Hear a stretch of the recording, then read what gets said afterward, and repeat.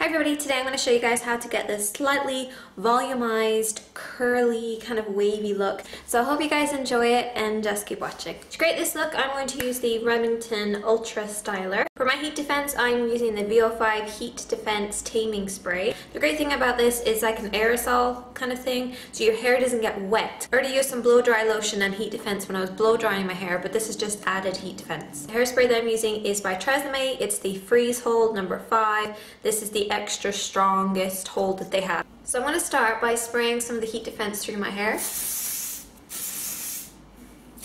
And then I'm just going to brush that through. Then I'm going to separate my hair into two parts.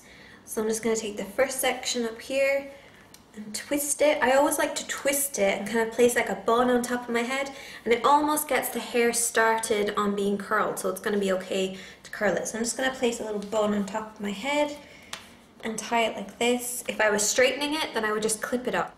Then I'm going to split my hair down the back and then pull out two sections like this. Then I take one of the back sections back here.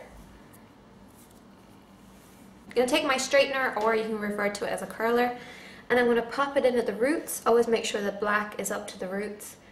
And I'm going to twist it, and then I'm going to slowly pull down like this. There I have my curl, and just leave it at the back. Now, I always like to work from the back to the front so that every time a section is done, it's pushed to the back so I don't get confused. Twist, and then pull down the length of the hair nice and slowly.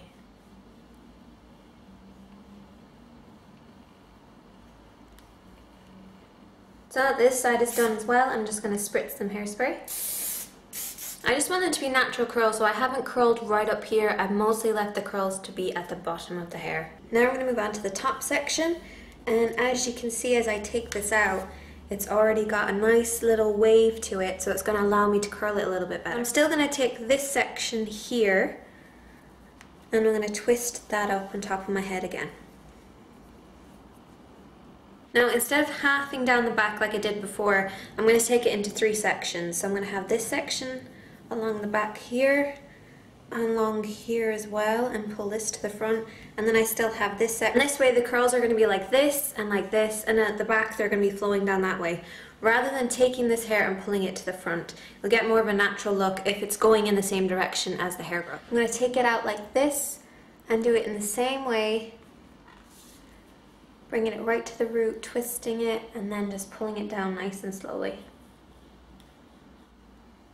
So you get a nice curl, but you're going to keep it at the back. So I've curled all these sections along here, and now I'm going to work around my face. So I always like the curls to be going backwards rather than kind of going over across the face. So I'm going to take a section, which is quite a broad section that way rather than this way. And I'm going to take my curler, pop it in at the roots, and rotate it away from my face like this.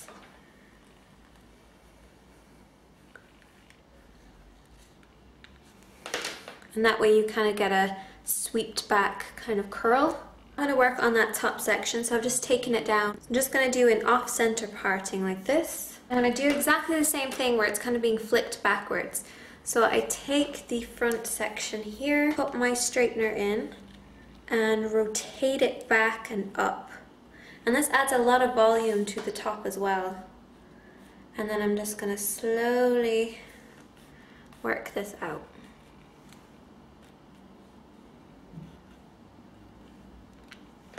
So you get kind of a kickback wave. So leave it, don't touch it until it has time to cool. And I usually do this with all the kind of top sections. It's kind of working away from the face.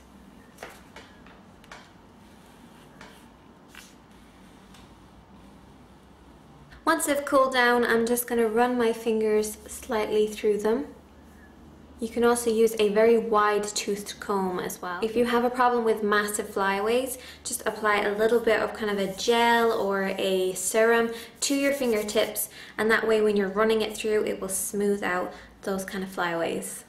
If you want to add some volume to the hair, just take a teasing comb, lift up a little section, do a touch of back combing, and that way you'll get nice lift. So I really hope that you enjoyed this look. I'm Shady Katie, and thank you for watching.